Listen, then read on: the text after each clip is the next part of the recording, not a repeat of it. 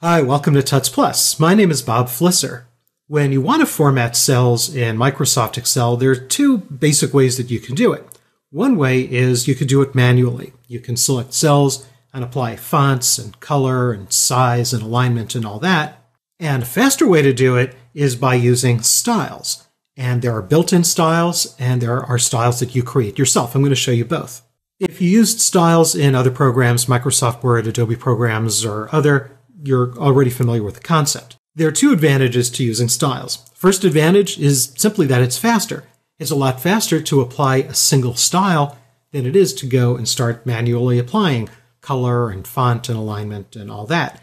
The other advantage is consistency. If you have a lot of cells to format, it's very easy to make a mistake here and there by maybe choosing a slightly bigger or smaller font or maybe a slightly different color. When you're using styles, there's no room for human error. If you want to follow along this tutorial using your own Excel files, that's great, go right ahead. Or if you like, you could download the zip file included in this tutorial, and the zip file contains two files. One file I have open here is called Using Styles, and the other one, I'm just going to go here to the View menu and switch windows. You can press Control F6 in Windows or Command accent mark on the Mac to switch. But here's the other one. So let me just go back to the original one. We'll come back to this one later. I'll first show you how to use built-in styles. Now, you see in this file I have open called Using Styles, I have two worksheets. And I'm going to start here on the one called Sales by Variety.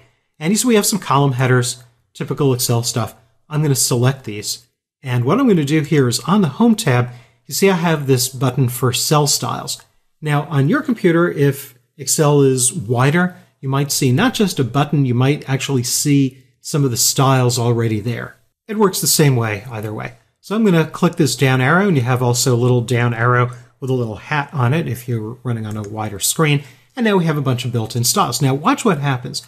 As I roll the mouse, I'm not clicking anything.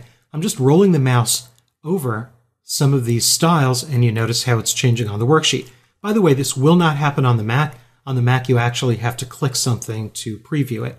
But you could always undo. You could press Command-Z to undo. I'm going to choose this one here, Accent 1. So I'm actually going to click it. You see, if I move the mouse away from it, nothing happens. I actually do have to go and click it. So now I have it applied. I'll just click off it so you could get a better look. All right, that's fine. Now let's go to the other worksheet here called Sales by Customer. And also I'll select the column headers here along row 5.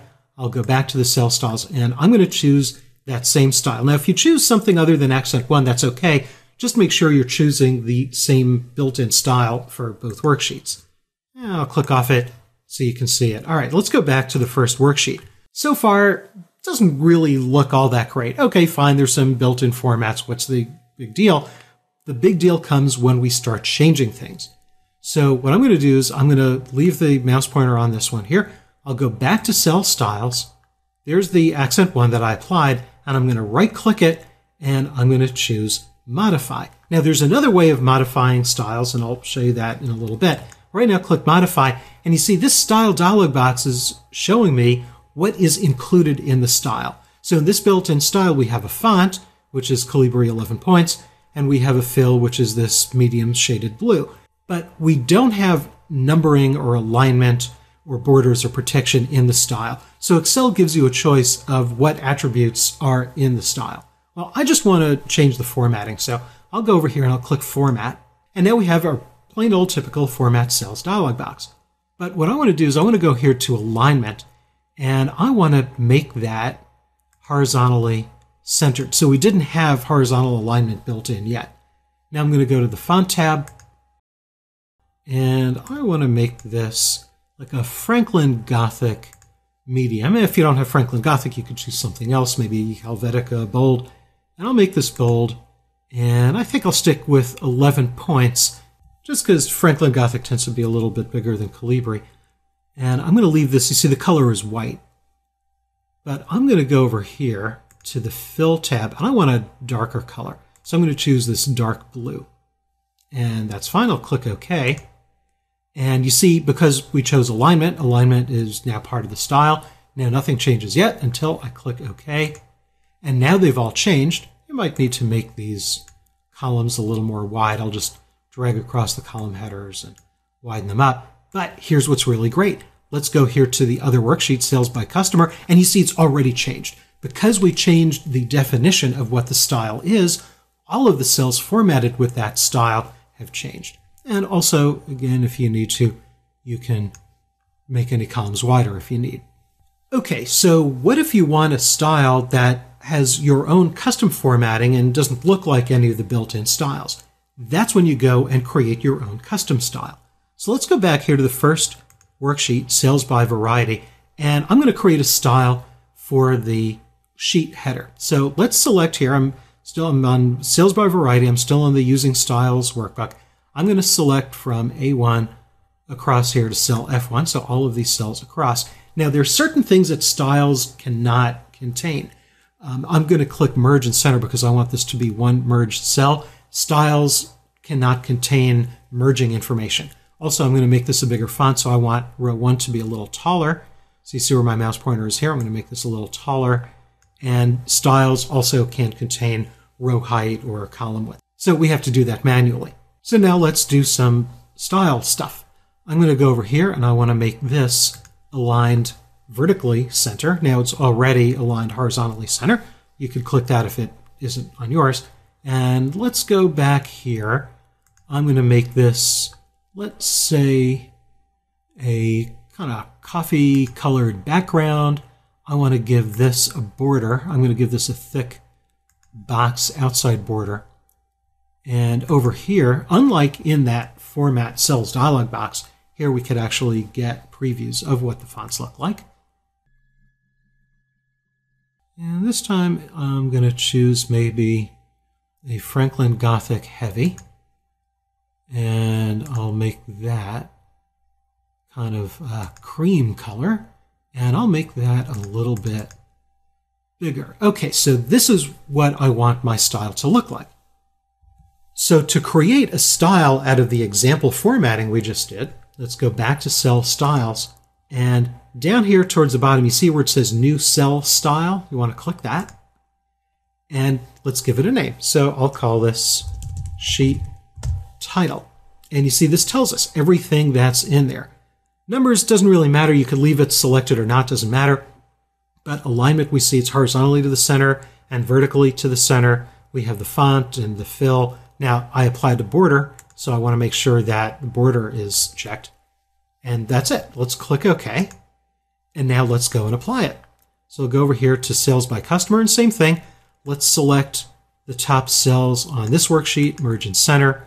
We'll make this a little taller. Now we can apply the style. So when we go back here to Cell Styles, look at that. Sheet Titles at the top. So you even get a preview just like these others, just like when you're rolling these others. Get a preview. I want it. Click, and there it is. And now anytime in this workbook, and I'll just go here and create a new worksheet, anytime I want to use that style, I have it available. So let's say I'm going to have payroll, and again, I'll just select a bunch of cells, and again, Merge and Center, make them a little bigger. Brand new worksheet. Over here, go to Cell Styles, and there it is. Well, what about other workbooks? Because these sheets are all inside this workbook called Using Styles. So let's switch to that other workbook we had open. Go back to View.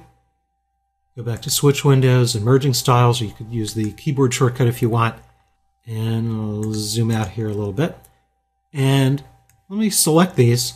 Problem is, when you go over here to Cell Styles, you don't see those styles that we just created in the first workbook. So what you want to do is down on bottom here, choose Merge Styles. If you're using a Mac, it's going to say Import Styles. Works the same exact way. Now, when you click it, it shows the other workbook that we had open. That's why I said before you don't want to close it, because Excel can only merge styles from other workbooks that are currently open. So I'll select it, click OK. Merge styles that have the same name. Yes, that's exactly what we want to do. That's what it's all about. Click Yes. Now, we haven't applied any styles. That's why nothing has changed yet. But when we go to Cell Styles, look at that. We've got this accent 1. So select it and apply. There we go. And let's take, again, select these cells across row 1. I'll Merge and Center, make this a little taller. And now when I go to Cell Styles, here's the sheet title, and I click it, and there you go. And incidentally, if you ever want to delete a style, just right-click, You go back to Cell Styles. There's a style that you don't want. You can right-click it and choose Delete. Now, it won't delete any formatting. It'll simply delete the fact that the style is there. And then anything that's formatted with that style will remain looking exactly the way it did. So you can see why styles are so great. It's a lot faster to apply a style than it is to go and hunt and peck for all the different formatting components. And you can see it eliminates human error. So there's no mistake of accidentally choosing a slightly different color or a slightly different size.